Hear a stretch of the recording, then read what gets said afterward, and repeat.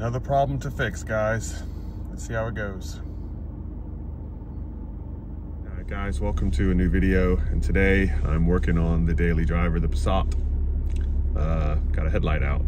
So we'll see how this goes. I picked up some headlights off of Amazon that had pretty good reviews. So I think they're Phillips brand. So we'll check them out and swap both of them out. I bought a pair. There's no point just replacing one because the light could be different. So it's -1 degrees in the UK today, so it's pretty cold, below freezing, so good times. But I need to get it done because at night driving, can't see much.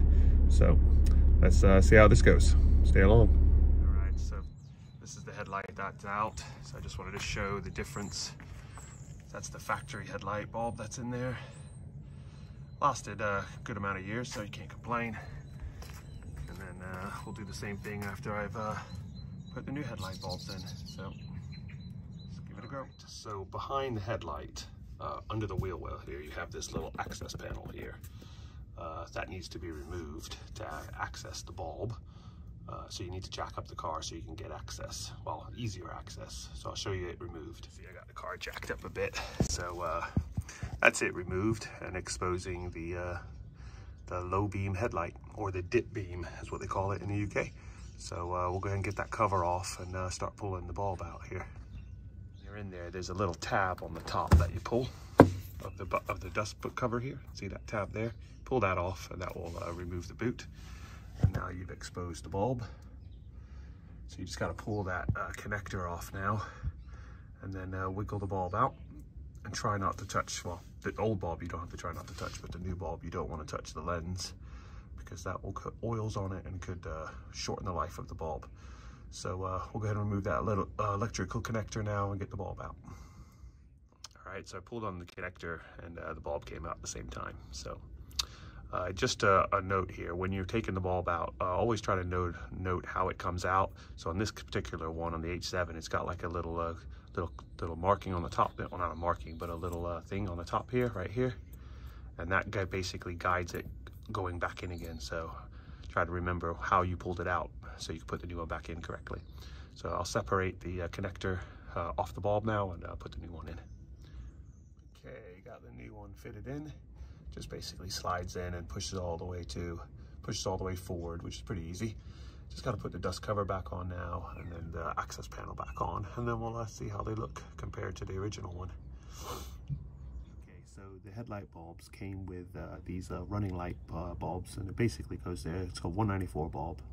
The headlight kit that we bought came with those, so I'm gonna go ahead and put them in and see how they look with the headlight. To swap out these 194 bulbs here, basically you have to pull out this housing. This long thing, I've never seen one like this before. It's quite unique. Assuming it's a Volkswagen thing, but so that's the 194 bulb there. So you just pop that out. It should just come right out pretty easily. There you go. That's your 194 bulb, and then we'll get the new blue bulb to put in it. Okay, so this is the comparison.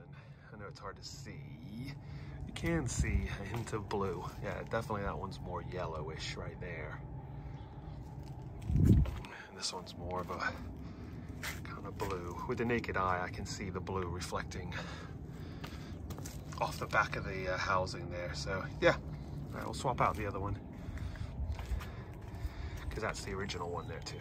So I'll swap them out. All right, and that's how you do it. Finished. And that's how you replace the headlight bulbs on the Passat. 2015 mine is, so it's pretty basic really. Just jacking up one side of the car and getting access to them through that access panel, which is nice. I'm glad Volkswagen did that. It makes it a lot easier than reaching through the engine bay and scratching yourself up. So yeah, they look really nice. Happy with that. All right, so that concludes the video of swapping out the bad headlight bulb and putting in the new Phillips bulb.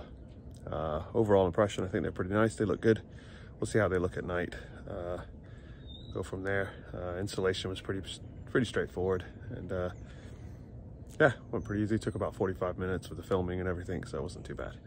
So I hope you guys enjoyed the video. Hope you learned something. I've learned something, and let's keep having fun working on cars together. Take care, guys.